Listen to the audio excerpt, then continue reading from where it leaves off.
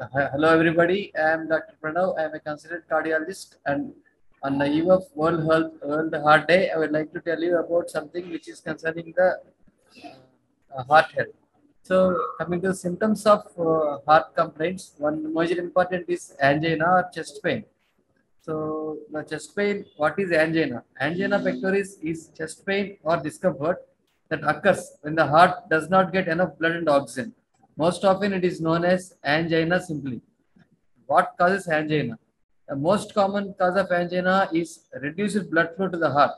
The poor supply of blood occurs when the arteries that carry blood to the heart becomes narrowed and blocked.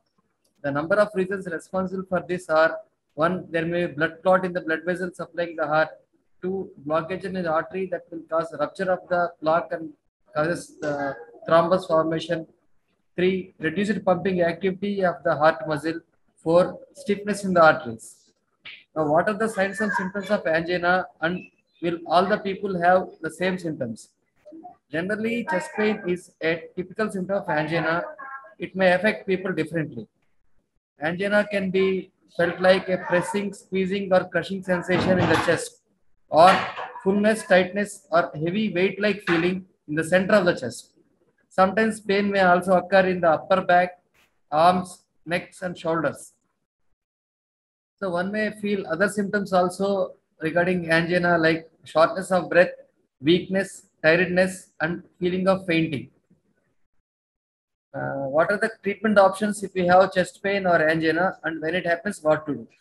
Whenever you experience a chest pain, you should visit the doctor immediately, and your doctor will check and perform some tests, and accordingly will prescribe some medication for you. Your healthcare provider may prescribe medicines if you have angina. This medicine helps to relieve pain by broadening the blood vessels. This lets the more blood to flow to your heart muscle and decreases the workload of the heart. Now, can angina be prevented before it even occurs? The answer is yes. There are several ways which you can adopt. One thing, if you are having a history of smoking, if you are smoking, stop smoking immediately. Next thing we can do is monitoring and controlling your heart health conditions such as high blood pressure, high cholesterol, and diabetes. Eating a healthy diet and maintaining a healthy weight is a good option for preventing any diseases. Getting physically active after you get your doctor's approval. You should get aim for at least 150 minutes of activity each week, and it's recommended that you get 10 minutes of strength training twice a week and stretch 3 times a week for 5 to 10 minutes each time. Always consult a doctor before initiating or modifying your exercise protocol if you are doing heavy exercises. Then coming to the stress factor, it's the most important factor which is affecting people nowadays. So reducing the stress level is very important. Limit the amount of alcohol consumption if you are accustomed to taking alcohol, and take your medicines as prescribed by a doctor. Coming to the final point, ignoring any chest pain is can be fatal. So any discomfort in the chest or back of your neck and shoulders, it is always better to consult your doctor. Keep him informed about your symptoms.